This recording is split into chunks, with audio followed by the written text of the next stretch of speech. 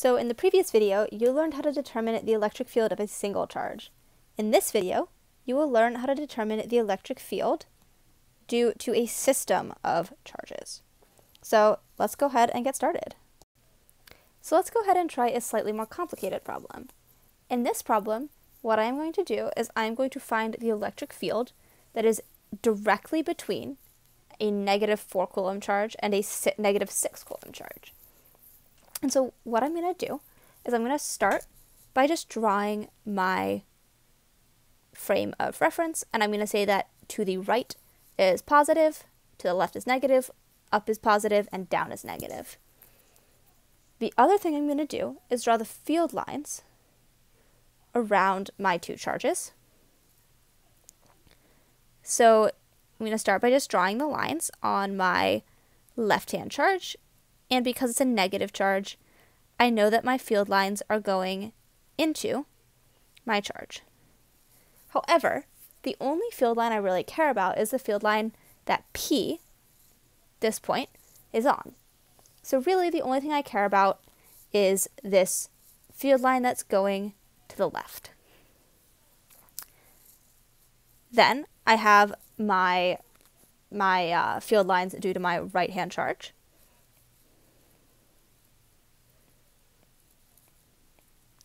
And those are, again, going into my charge.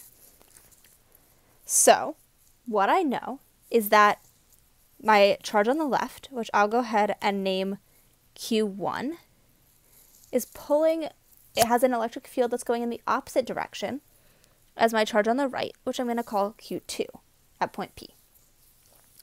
And I know that the electric field due to Q1 is going to be negative, so I'm going to call that negative E1. And the electric field due to Q2 is positive, so I'm going to call that positive E2. And that's just from the direction of the arrows, the direction of the field lines for both Q1 and Q2. So now I am ready to start walking through my problem. I'm going to go ahead and start with my givens. So first, I know that Q1 is equal to 4 coulombs, and I'm going to ignore the signs on my charges. So I'm going to ignore that negative sign because I am going to compensate for the signs on my charges when I set up my equation. So I'm going to say Q1 is 4 coulombs, Q2 is 6 coulombs, and then I can also say that R1 is equal to R2 is equal to what I'm going to call R, and that is 0.2 meters. And I can only do this because I am looking at the midpoint between my two charges. So if P was farther to the left or farther to the right, I would have to use two separate radii for R1 and R2, but I made this problem a little bit easier and decided to make them the same distance apart from, or decided to put our point halfway between our two charges. So after that whole long spiel about givens, I can write up my unknown, and that is going to be so easy because we know that our unknown is going to be the electric field at point P, which I'm just going to call regular E, not E1, not E2. So let's go ahead and do our equation. So electrical fields are really nice because an electrical field at a point is just equal to the sum of the electrical fields due to all of the charges affecting that point. So the electric field that we're trying to find is equal to E1 plus E2.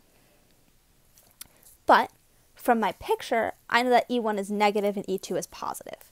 So the directions of those fields. I know E1's in the negative direction, E2 is in the positive direction. So I will say that E is equal to negative E1 plus E2, or E is equal to negative KQ1 over R squared plus KQ2 over R squared, leaving me ready to move forward to substituting and solving. So let's go ahead and rewrite our equation for the electric field, but I'm going to go ahead and factor out my K over R squared.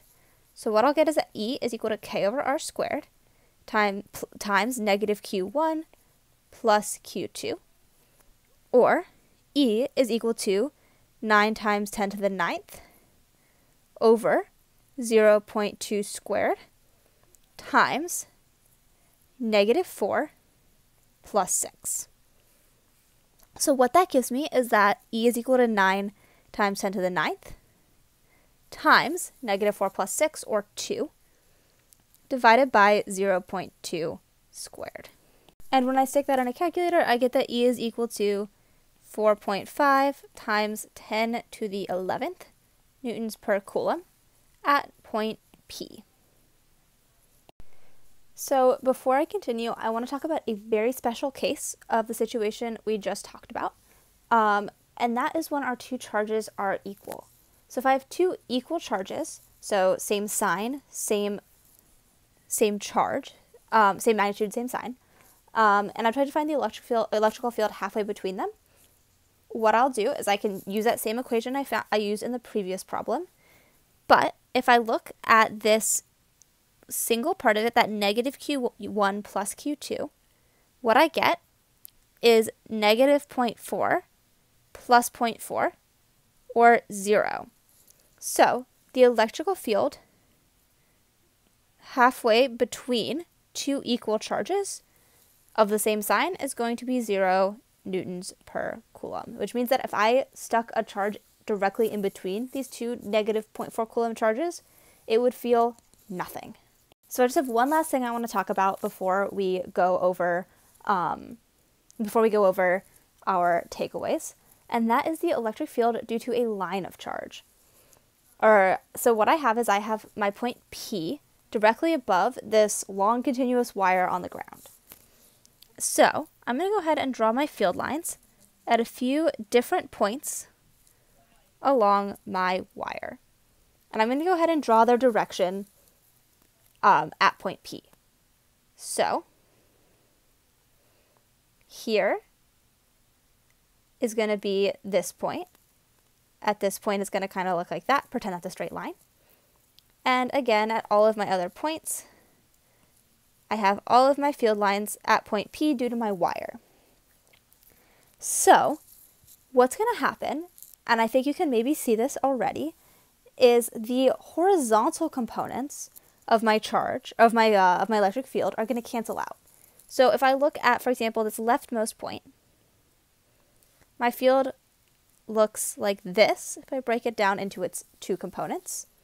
And at the rightmost point, we have the exact same, but in the horizontal charge in the opposite direction. So directly above a line of charge, the electric field, E, is only in the vertical direction. So we have no horizontal components whatsoever. So let's talk about takeaways. First of all, our first two takeaways you might recognize from the previous video, because again, we learned that electric fields can be used to determine the force different charges will feel. And we also reiterated the importance of using field lines to help you determine the direction of an electric field. In this video, you also learned that to find the field due to multiple charges, you need to add the fields of each individual charge together, keeping in mind the direction of those field lines at the point and space in which you are trying to find the field, since electric fields are vector quantities.